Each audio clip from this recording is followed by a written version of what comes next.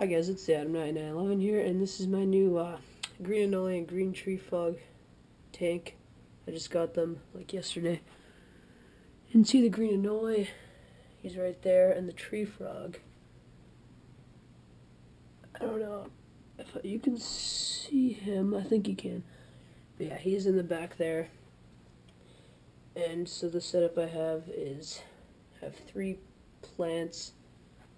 They're just like 3 fake plants. I have way too much of the substrate that's like 1.5 inches, maybe even 2 inches, but I don't know, I just put the whole brick in. This is a 10-gallon tank.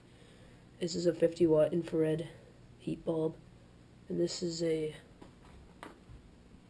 Repti Sun 5.0 UVB.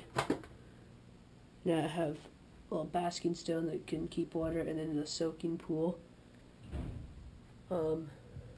So yeah, I'll go in the cage and show you them. So, go right in there. That is the green Anole. And you can't really see the tree frog. It's too hidden. So that's their tank. I'm feeding them small crickets right now. Got them yesterday, and thanks for watching. Please subscribe.